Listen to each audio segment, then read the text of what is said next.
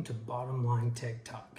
Today I want to talk to you about the Roccat Vulcan Pro keyboard. This is Roccat's brand new keyboard that just came out the end of November. What this keyboard is it's a continuation of their Vulcan line of keyboards. I'm sure a lot of you are probably familiar with those. You know, they get the Vulcan 120, the 121, the 122, and recently the Vulcan TKO. Well, as I said, at the end of November, they released the Vulcan Pro and the Vulcan Pro TKO versions. And with these versions, the difference between these and the other Vulcan line is the new key switches. Inside the Pro line, they have their new optical key switch. If you're not familiar with optical key switches, they're very similar to mechanical, except for, well, I guess they're not really similar. Let me rephrase that. Instead of having the actual mechanical pieces inside of it, they have a little light, and when the key is pressed in and it breaks the plane of that light, and when it bounces back, it sends a signal to your computer to put a letter up on the screen, or whatever you're doing, whatever you type. That's how it works. Basically, the way I explain it is it's faster. It's to be a little quicker than using your typical mechanical switches. So, as I was saying, these boards are very similar to the other Vulcan line. And what I mean by that is they have the same construction. There's no difference except for the color. The rest of the board is constructed exactly the same as the earlier models. For example, right here, I have the Vulcan 121. As you can see here, metal finish, the knob, all the keys, the magnetic, on the wrist brace. Here's the new Pro board, same design. Aluminum cover, same key structure. And what I mean by that, has their little half cap keys on here. You can see it doesn't have full keys on caps on top of the keys. And then also, there's one negative though. It does have these ABS keys. I'm not a fan of the ABS. I kind of wish they'd gone with the double shot. And the reason being is I think that would improve this board even more. Just something about these ABS keys that really nobody likes. You don't like getting the greasy film on them and the smudges, and they start to wear. They wear differently. They don't have that protection like you get in the double shot keys. So to be quick and honest about it, that's really the only negative I have about this board is those ABS keys. The rest of the keycaps, the rest of this board is phenomenal, like all the other Vulcan line of boards. I absolutely love the Roccat Vulcan keyboards. They are just, to me, by far the best. And I've owned Corsair, SteelSeries, Logitech. I've had them all. These have been my favorite keyboards. I've been using the 121 for a while now. And this is the one with the tactile keys. I'm personally a fan of tactile keys. I work in an engineering field, and I just like the way a tactile key feels. I like that little bump you get in there. It lets me know that I'm getting there. I'm pushing that key, and I'm doing that. With that said, this board here, as I said, the Pro has the new optical switches made by Roccat. These are their own proprietary optical switches. And I'm just going to say it. These are phenomenal. I have used the optical switches on the new Corsair keyboard, the 100. And I've played with, I haven't owned one of the SteelSeries optical switch boards. But these here, to me, are the best. Now, is it like a huge difference? No. Optical switches are all very similar in my opinion. These just have a slightly better feel to them, and why I think that is because to me this board, this optical switch, feels like a mechanical switch. And because of that, I like it because I like it tactile. Now, it's not tactile, it's still linear, but it's even better than their linear switches that they have on their other boards. For instance, I have over here, this is their new TKO board. Now, this is not the Pro, this is just the Vulcan TKO.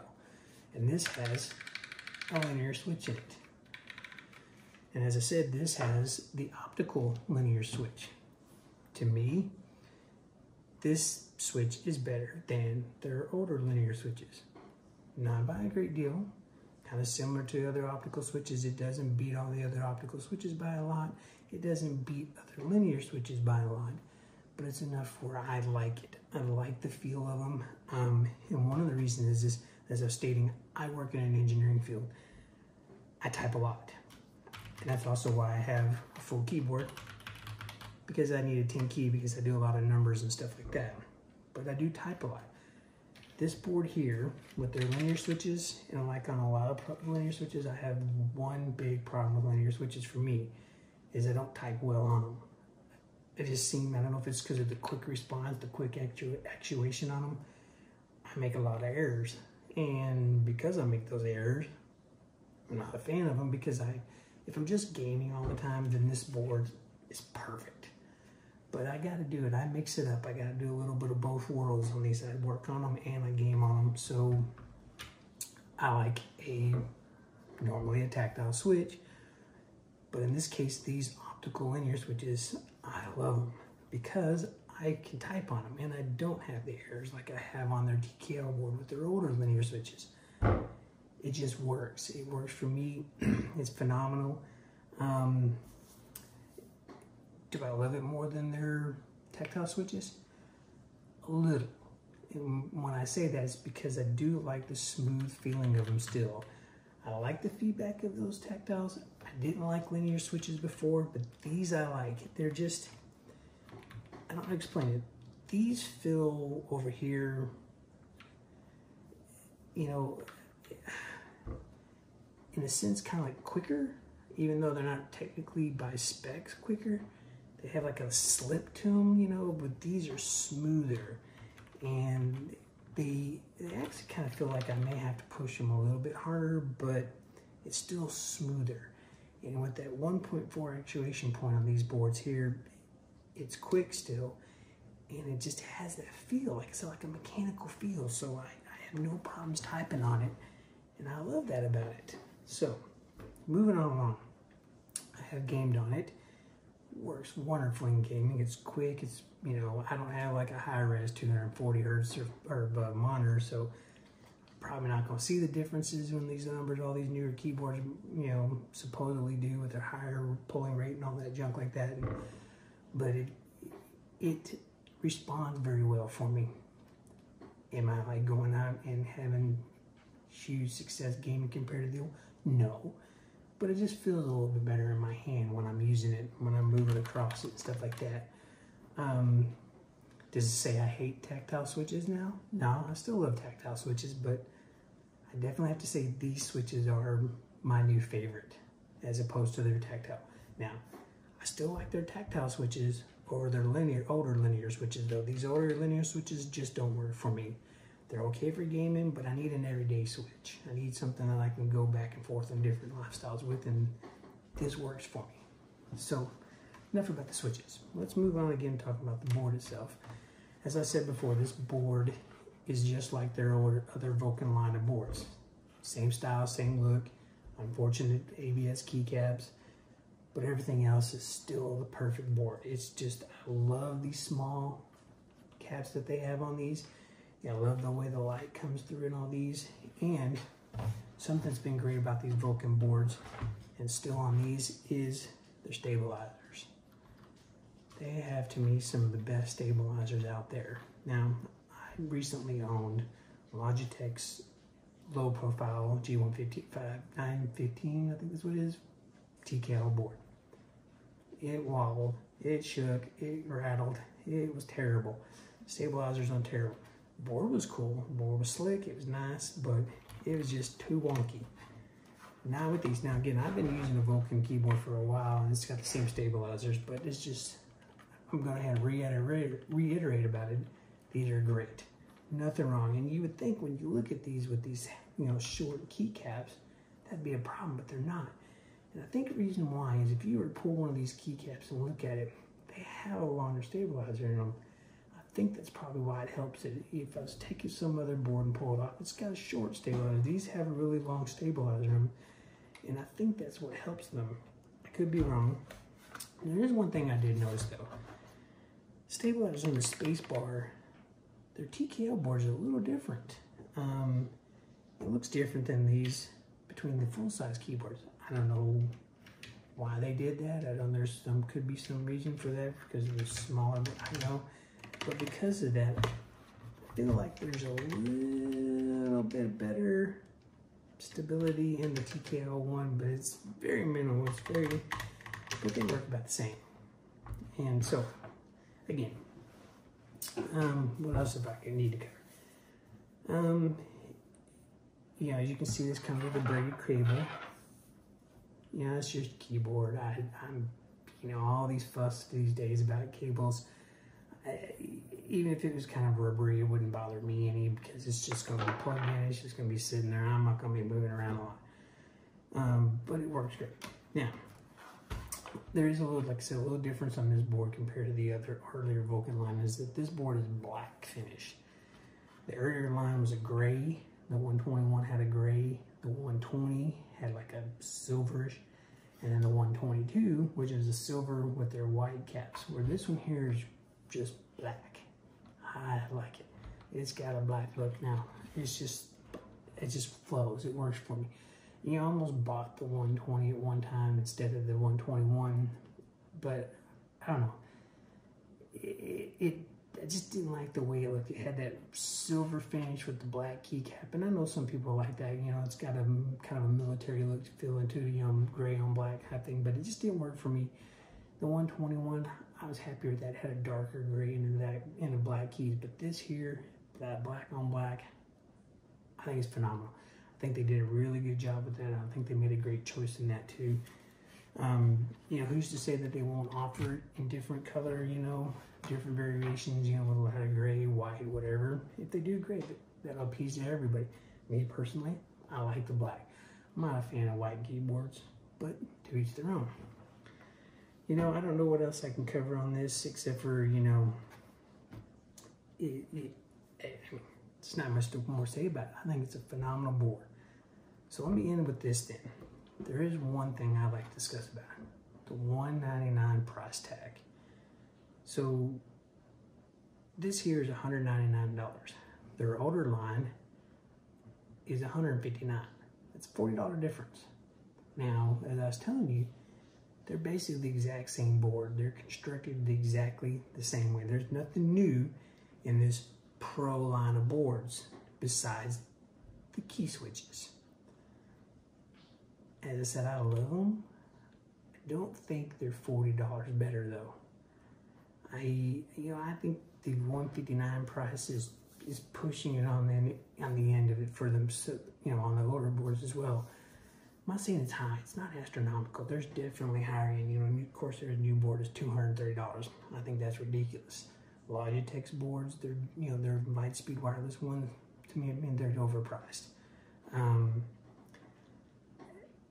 I think this board at $199 is, I know it's competitive, but while it's constructed phenomenally, it's my favorite board. I think if you go and look at features to other boards and stuff like that, I think the price is a little bit much, but that's just kind of a personal feeling. I still love the board. I think if you have the older Vulcan line, I personally would not pay to upgrade. I'd keep the older line unless you're having issues with it for some reason, whatever. I don't think the price justifies needing to upgrade. Now, if they'd thrown some double shot keycaps on here, that would have done it for me. That would have been with these switches and that keycap, $200 I've been like sold. It's perfect. I think that's a great price range then. But because it lacks that, you know, you're going to wear these out. They're going to wear out just like the older line. You're going to have issues with them, you know, not issues with the actual switches, but the keycaps on them. I think that kind of diminishes that $200 price range for me, at least, you know. It's not a negative in the sense that it's a deal breaker that I won't recommend it because I do. If you're looking for a new keyboard and you just gotta have Roccat's latest and greatest, I'm all for it. I think if you want a TKO version, now I don't have one of their new TKO Pros in it, but I can tell you it's the same key switches and it looks like this. So I'm gonna give you a quick, real dirty on this one right here. This is their TKO non-pro. This is the Vulcan TKO, and you can get this board in linear or tactile. But if you get the Pro version, you only get the optical linear switches. This board to me, for some reason, is a little bit better constructed feeling to me than the full-size board. I don't know what they did in here, but this build board feels sturdier than the full-size board. I don't know why. I can't really figure it out. It's even got a heavier feel in it, but it's not. I know it's a little bit lighter because it's smaller, but it just feels stronger. See, this is hard. If I come here on the full-size boards, it's hollow. Hear that? Again, you go to the TKL, it's a solid feel. It feels solid when I tap on it. This one doesn't. I don't know what they did with their TKL boards, but it's amazing. And by far beats this in construction. I don't know, I'm afraid that, not by far, but it does. It just feels better. And I don't know how they did that. Everything looks all the same, the way, same plastic, same metal, but it's not hollow. And so if you're a TKO person, get this one or get the Pro. You will not be disappointed. It's just the best built keyboard I've ever held. It's amazing. This one here still is. It's still a great keyboard, but it's just slightly feels different than those TKLs. Again, though, I need a keypad. If I didn't, this would be my board, bar none. But I do need a keypad because I don't want to sit there and switch out. I'm not gonna go grab a TKL when I want a game and then put it back and then grab my full size when I gotta work. So I just hold a full size because I have everything I needed. But if I didn't need that keypad for regular day use whenever I'm home and working or whatever, this would be the board. So again, I'm gonna finish with this. Great board, phenomenal board. I recommend it to anybody and everybody that wants one. If you want TKL, full size, whatever. Again, I'm not a fan of the price, but that's just me. But I definitely think Roccat has outdone themselves with this board. And to me, that says it all. And that's the bottom line. Thank you.